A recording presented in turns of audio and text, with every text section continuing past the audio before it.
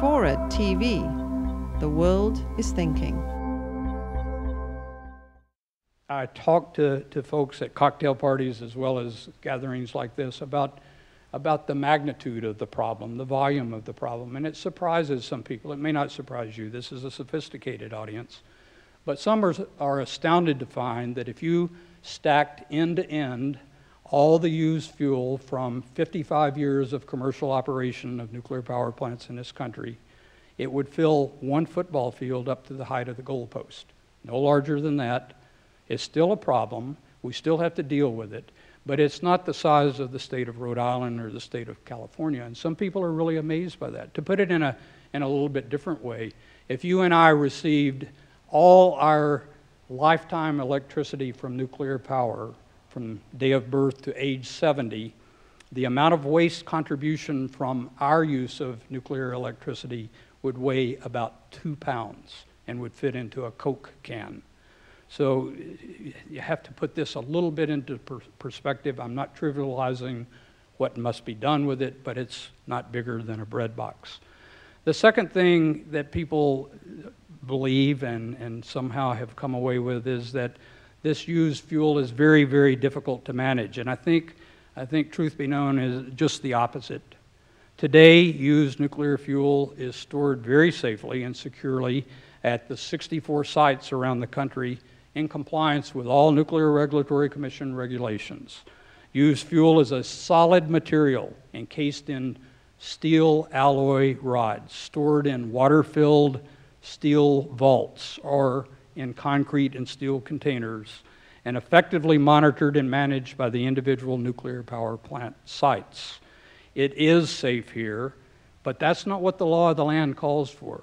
The law of the land calls for the United States government to take title to and remove this fuel from our neighborhoods, from the 64 sites, and consolidate it at centralized locations.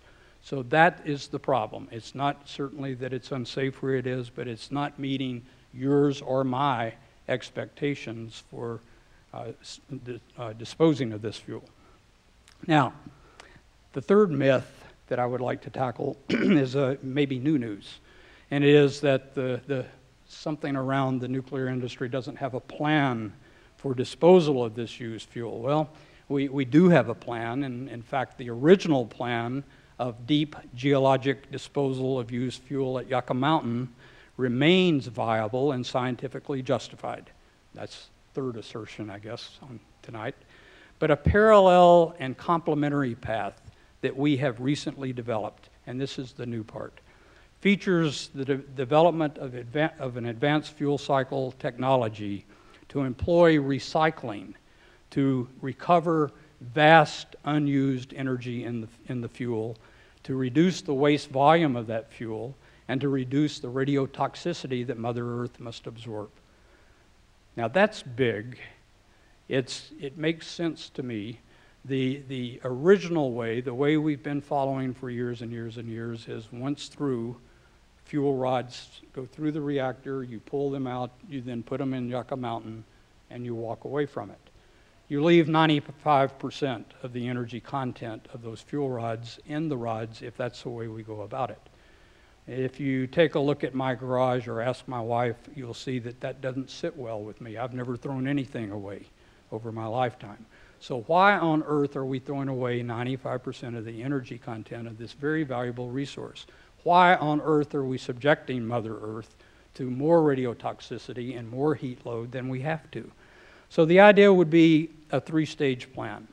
First, find volunteer communities that would be willing to, and in fact anxious to, share in the research and development of this new technology that I'm talking about, to recycle this fuel, and would agree as part of this to interim storage of the used fuel under U.S. government control and U.S. government title while the recycling technology is being developed. Second, conduct that research and development. Conduct that demonstration. Prove this out on a scale basis, on a full-scale basis. Prove that it can be done. And then third, construct that plant that will do that recycling, will do that reprocessing, and bury the residual in some deep geologic repository.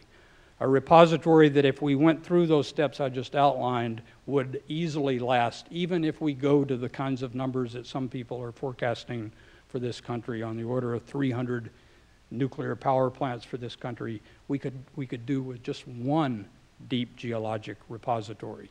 I think it's important that we think about this.